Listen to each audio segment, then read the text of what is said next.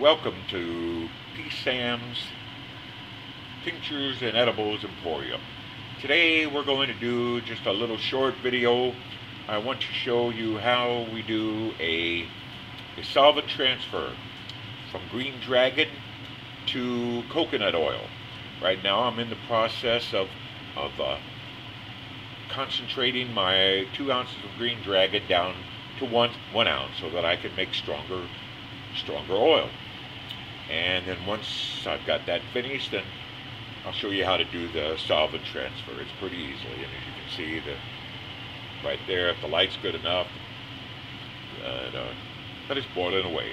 I'm sorry, I don't know how the quality of this is going to be. I'm in a new location now. I don't have my lights and everything set up. This is just going to be real quick, just a little quick tutorial. I'll be back. Okay, I've got my Green Dragon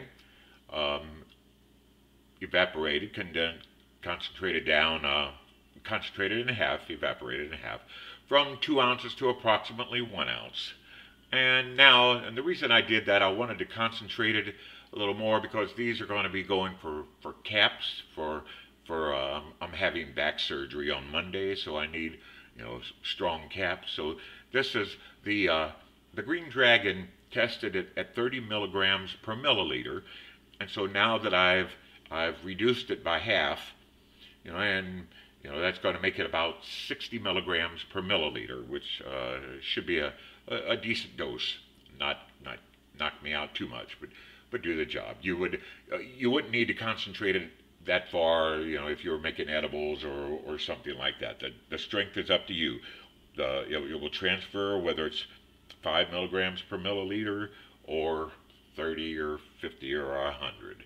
So anyway, now I'm going to add, I've measured out an ounce of coconut oil, virgin coconut oil here, and I'm going to mix it in or add it to the GD.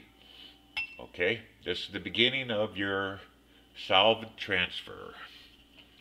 Okay, now the next thing you do is we're going to evaporate off that alcohol, which will leave behind your cannabinoids. So if this GD is 60 milligrams per milliliter, and we add it to, it's 30 milliliters, and we add it to 30 milliliters of oil, then that means your oil is going to be 60 milligrams per milliliter.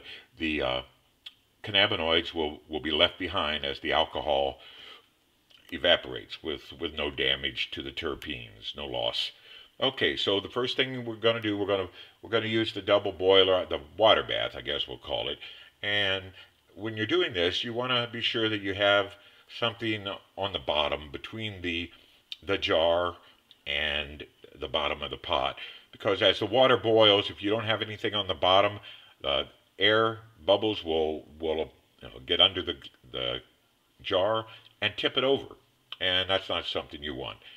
So we're going to just put that in there, move it over more towards the middle. Okay, just like that. Now we want to, I let most of the water evaporate out while I was reducing the alcohol, so I'm going to add a little bit more water to it. So just one moment. Okay, I've added more water to the pot, to the pan, and you really want the level of the water to be up at least level with the volume in the jar or slightly higher, and try to keep it topped off. You don't want to get too low, and we're just going to let that boil. It'll need to come back up to the heat again. And let's see if I can get some air. As you can see, there's just a light shining off of it. I'm sorry I don't have better lighting here.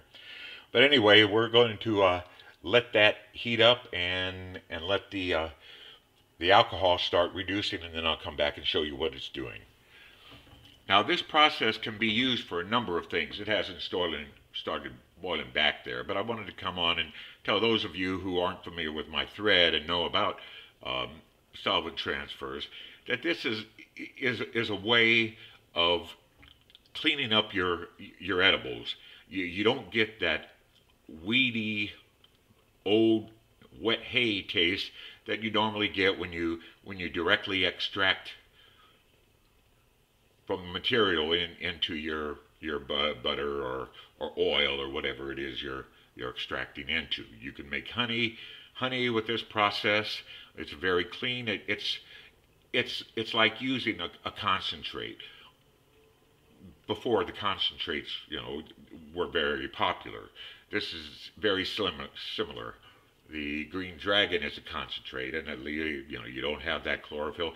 Even when if you've made your Green Dragon in a manner that has used heat and it's got a bit of chlorophyll and things, this still has an advantage. Besides the taste, you'll still probably get a little of that chlorophyll taste with the heated Green Dragon process, but you can concentrate. You're kind of limited, if you wanted to make a batch of butter, let's say, with 7 grams of flour, okay, and you're kind of limited, to how strong you can make that. You can maybe use a stick of butter, and that's going, may not really be enough to cover, but it should, just 7 grams. But once you're finished with that extraction, there's no way you can make it stronger, so you're kind of stuck with whatever you got left. However, if you use a solvent transfer from Green Dragon to your butter or whatever, you're able to concentrate your Green Dragon down to a strength that you like. You can make yourself extra strong, and then when you transfer it over, you've got a much stronger product. And I kind of got tongue-tied there, but I hope you get the picture. So it's a much easier kind of thing. There's no limits. You can actually control your potency. I could have reduced this down to a half an ounce, or I could have left it at 2 ounces and then transferred it to 2 ounces of butter, and use that for some strong brownies or cookies or gummies or any of that sort of thing. And it's the way you concentrate it down. Until concentrates came around, you really had no way to do that other than with this. So anyway, that's enough of my gabbing for now. We can see the water finally has started boiling again, so hopefully will the alcohol. Okay, there you can see, except for the water vapor, the alcohol is starting to boil off in the oil. That will continue to do that until there's none left and the oil goes completely flat. It takes a little longer in a jar than it would like in a double boiler with more surface area, but we'll keep that going. Just wanted to let you see that. And by the way, you can hear the ventilation fan. You can hear the ventilation fan in the background. I had my hand over the microphone all that time, so I hope you heard all that. So I'll repeat it.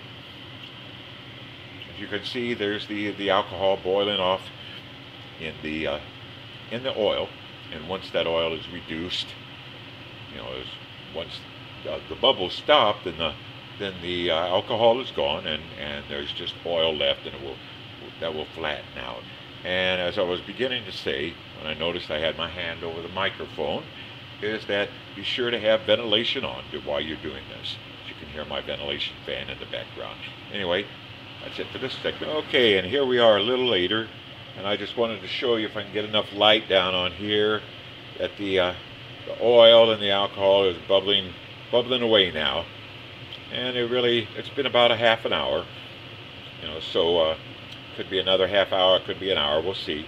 But I just wanted to let you see that.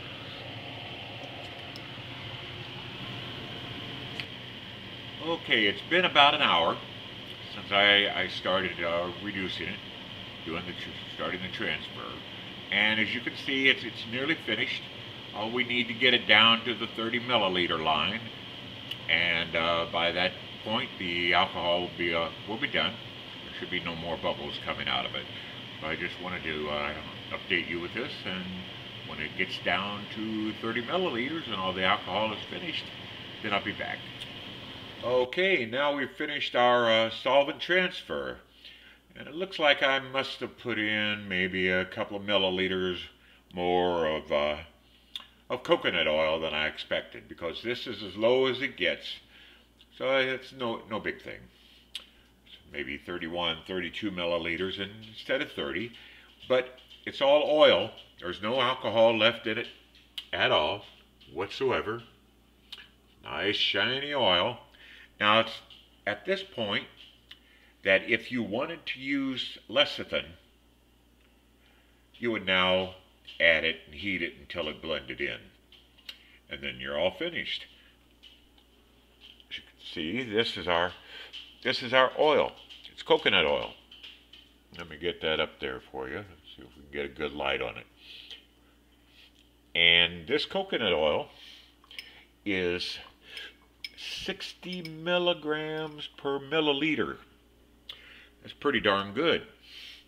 And what that means is that this little bit of oil has got 1,800 milligrams of cannabinoids in it.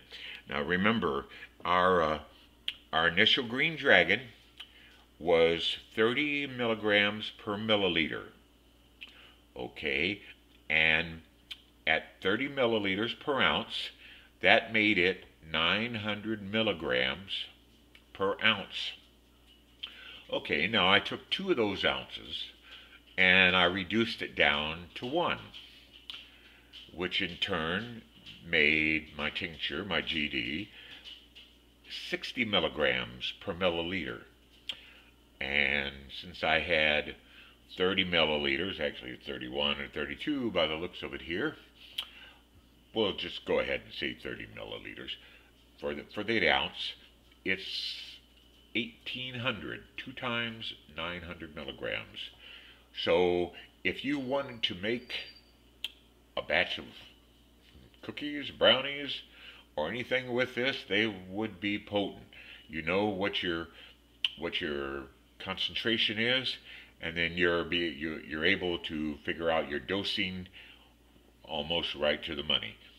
So that's a solvent transfer. It's not really hard. This took all of an hour and a half from start to finish. You know, and it's pretty simple. You can make it quicker if you were to use a double boiler, a stainless steel or glass bowl over a pan of boiling water. That, because you've got more surface area, it would go quicker, usually in just a matter of a few minutes. But this is the way it goes. You know, you can do this for as little or as much as you want. It's a very good way to make your oil, your butter, your honey, your agave nectar, infuse your cocoa butter for chocolate. Oh, just any number of things. So that's it from here. And this is P. Sam thanking you, and have a good night. And by the way, this happens to be Thanksgiving, so I hope you've had a good Thanksgiving. Toodaloo.